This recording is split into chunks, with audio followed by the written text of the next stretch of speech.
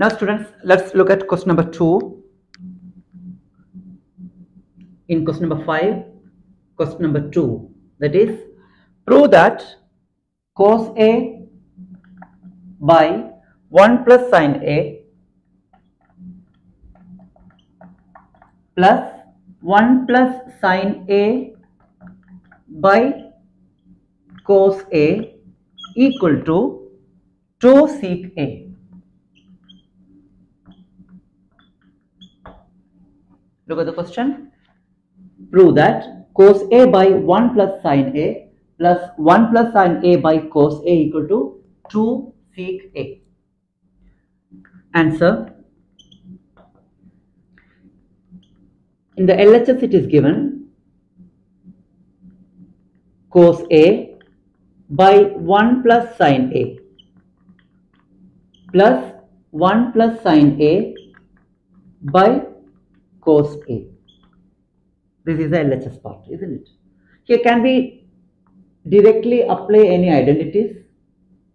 No. Why? There is no any square terms. Keep in your mind, we will apply identities only if there is any square terms for this trigonometric functions. Okay. So first we have to do something over here like cross multiplication or addition or subtraction, something like that. Okay. So here we can do the cross multiplication. Okay. Multiplying cos A into cos A, we will get cos square A plus, okay, doing cross multiplication, cos A into cos A, it is cos square A plus 1 plus sin A into 1 plus sin A. What is 1 plus sin A into 1 plus sin A? That is 1 plus sin A whole square. Isn't it, students? By 1 plus sin A into cos A. 1 plus sin A into cos A. Okay, students, that is equal to cos square A. Here first we will just expand this.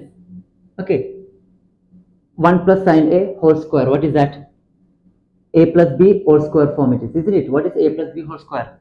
We have A plus B whole square is A square plus 2AB plus B square form, isn't it? So using this identity, we will expand 1 plus sin A whole square. So that will become 1 square, that is 1, plus 2AB, that is 2 into 1 into B, here it is sin A, plus B square, B here it is sin A, so B square it will be sin square A, okay, by 1 plus sin A into cos A.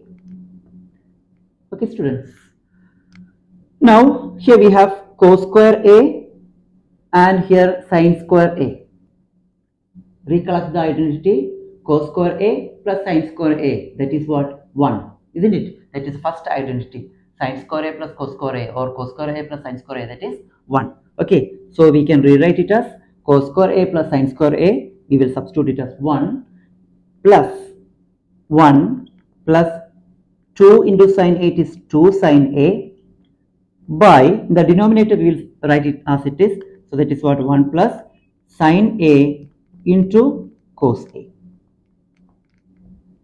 Okay, now here 1 plus 1, that is 2 plus 2 sin A by 1 plus sin A into cos A. 1 plus sin A into cos A.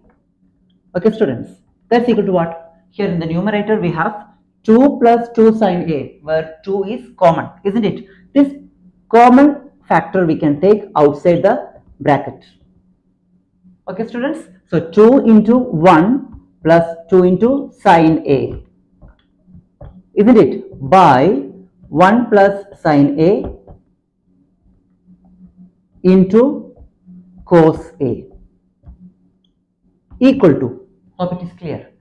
Here 2 is a common factor, so we slowly took 2 outside the bracket. That is how we got 2 here.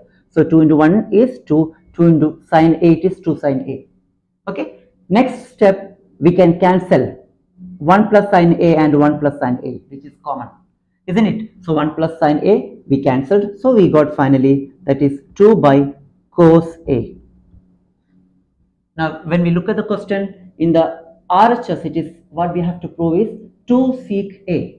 We already got 2. How can we get sec? We know cos, it is inverse of sec, isn't it? So 1 by cos A we can write it as into sec A, isn't it? So that is a required RHS function. So finally we can say that therefore LHS equal to RHS, hence proved. Hope it is clear. Please take your notebook neatly, students.